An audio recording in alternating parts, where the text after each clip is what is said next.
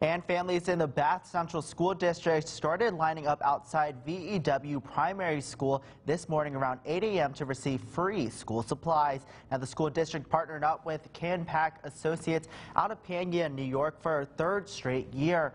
KanPak donated 200 backpacks and school supplies for students in need. Community liaison Jeannie Wheeler said how thankful she is KanPak donated these items, especially during this unprecedented time. So this is our third year doing this event, and I have definitely seen way more people come through our lines.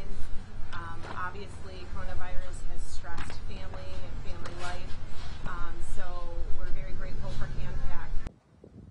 Now, the event started around 8:30 this morning, and they were out of supplies within just an hour.